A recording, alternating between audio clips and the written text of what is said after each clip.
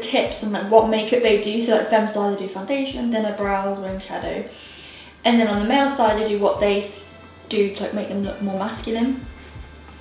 But I think that it helps someone else who maybe might feel like they're gender fluid, if that's correct. I might be incorrect and I apologise on that behalf, but I think it's quite inspiring to see that, you know, if you're feeling in that sort of category that you think you are gender fluid and you don't really know what gender you are sometimes, that's a really nice way to make yourself feel more included and find yourself, I guess. Oh, I was thinking that moustache is like really good. That makes a lot of sense. Okay, so there's days, so I don't obviously know too much. I'm not knowledgeable to know enough about gender fluid.